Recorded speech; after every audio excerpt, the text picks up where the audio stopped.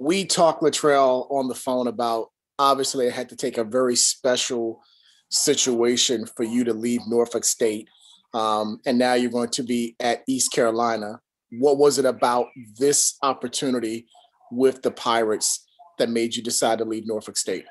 Well, it starts with Coach Houston. Coach Houston's a winner. He's proven. And, anytime you're willing to give up your program to go and join someone else's, it's got to be a special deal. And my family and I went down and we spent time with Mike and his wife and his kids. And Brandy Chase and I just, felt like it was a fit for us. And, the thing that I want people to know is this isn't a situation about what Norfolk State didn't do or about there being any negative situation in Norfolk State. This was an opportunity that we didn't feel like we could turn down. And this was an opportunity that we felt like we wanted to be a part of. We love Norfolk State. We have a great president. We have a great athletic director. We have a very, very special group of kids.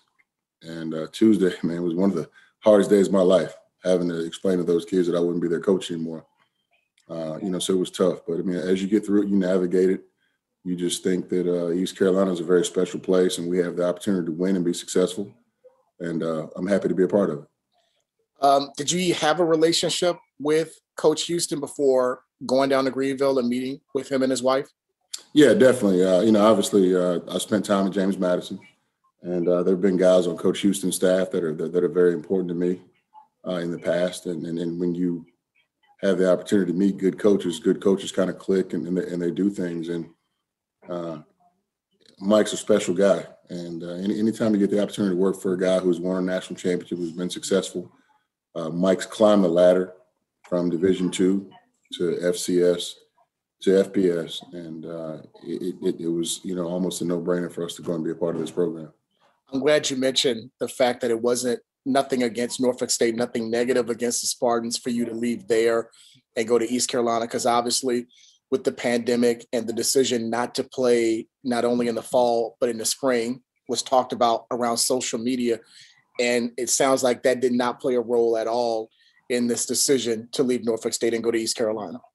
No, I did not. When you have to look Juwan Carter in the eye and tell him, hey, I'm not going to be your coach anymore, it's difficult.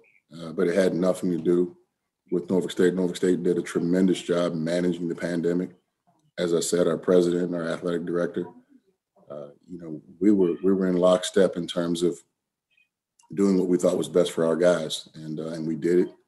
And this was just a special situation that came about. And, it was a situation that was about the Scott family, not necessarily about Norfolk State at all. And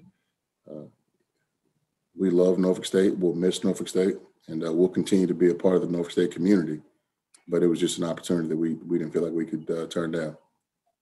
How much of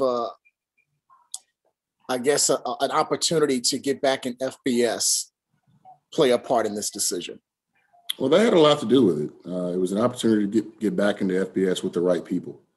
And obviously, we all want to be at the top of our profession. And when you can do it in a situation that's comfortable for you and your family, it's that much easier. As I said, we went down and we spent time with Mike and his family, and it just felt like the right fit. My son Chase played with Mike's boys, and you can kind of get connections and feelings like that. And it was just a unique opportunity that, as I said, we felt like we couldn't turn down.